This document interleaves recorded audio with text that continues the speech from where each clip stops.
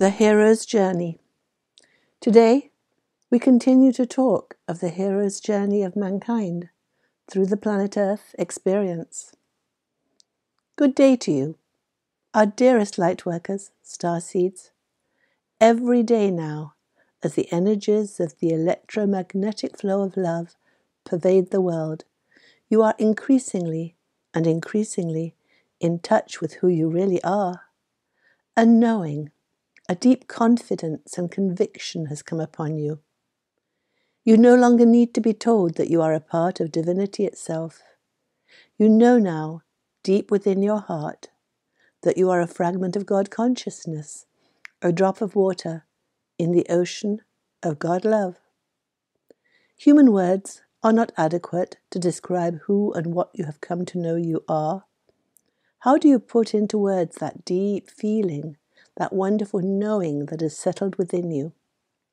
You look at the world through new and different eyes. You see how the planet Earth schoolroom experience was designed by you and for your growth and the growth and learning of all humanity. Yes, planet Earth and its third-dimensional frequency of separation, duality, and fear was designed specifically to school souls into greater love and a greater awareness of all that is and all that could be. It is the hero's journey from the darkness of fear to the lightness of love.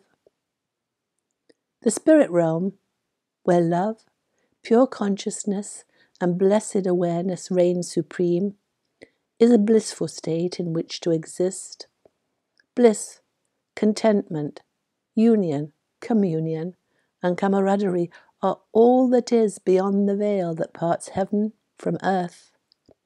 This contentment, this blissful existence, does not encourage change or growth, and yet God love is always looking to expand, to extend its horizons to greater heights of love and light.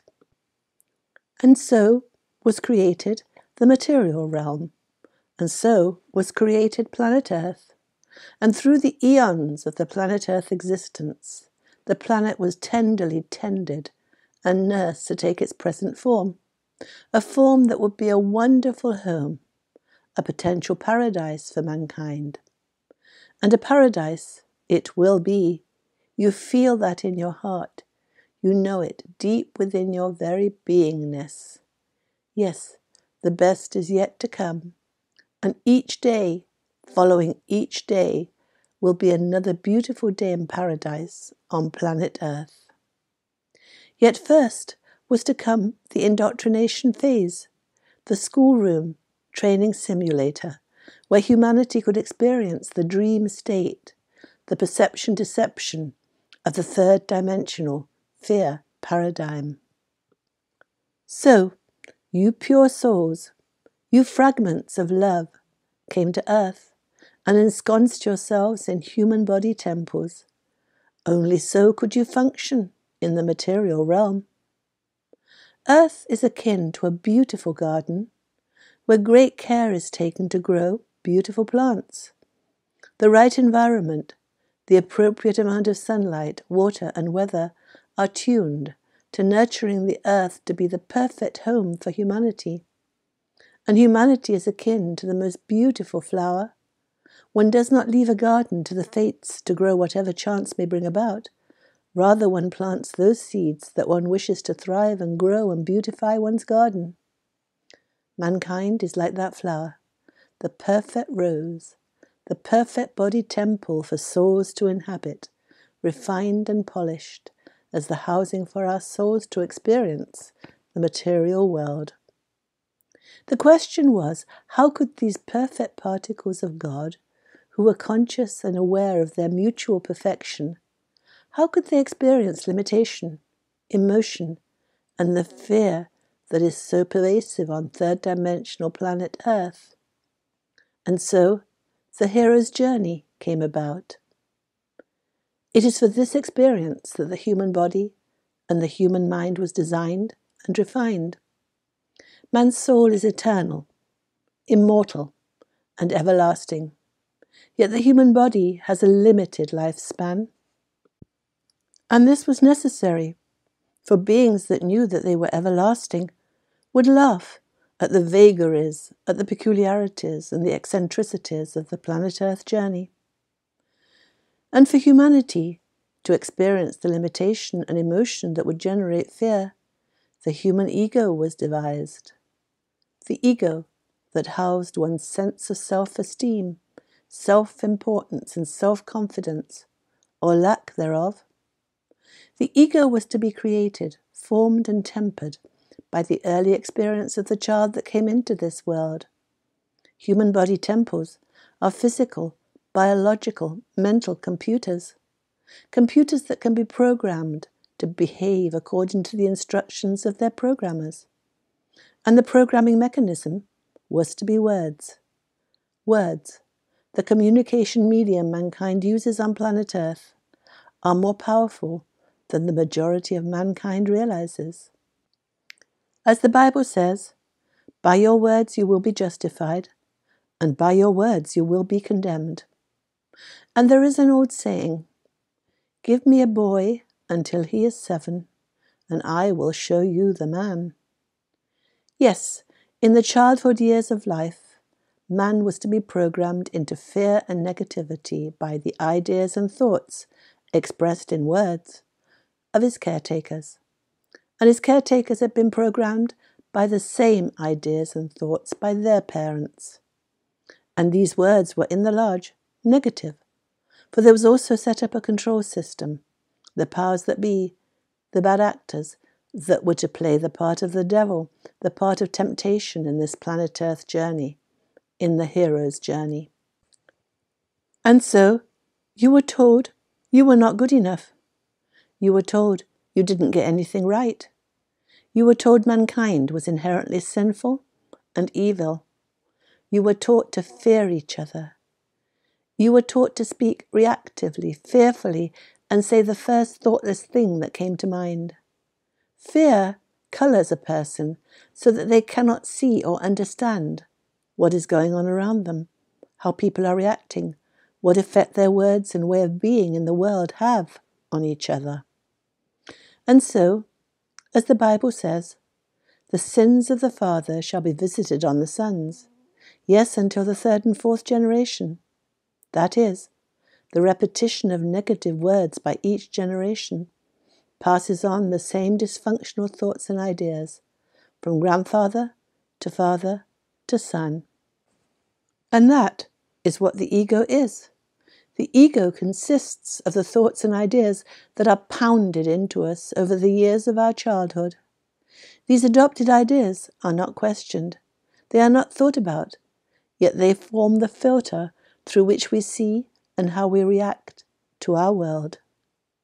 And of course, Earth being the schoolroom that it is, the ideas that we have formed about life, the cultural morality that we've adopted from our earthly teachers, is then the fulcrum through which we live life. And we protect that ego, that fulcrum, with our very life, and angrily oppose any idea that challenges our ego. So programming is the tool used to temper, to condition mankind into self-abasement and fear. And then comes the hero's journey, dismantling the thought system, the cultural morality that we have been given. And you, our dear Lightworker starseeds, have done just that. You have cleared your ego to a large degree. You have dismissed the thoughts and ideas of your ancestors and formed your own cultural morality, found your own moral compass. Yet many of your brethren have not yet done so. They are still enmeshed, engrossed in the picture of the world that their parents gave them. They are still deeply programmed to behave as they have been taught. And now there is a whole new programming that is taking place.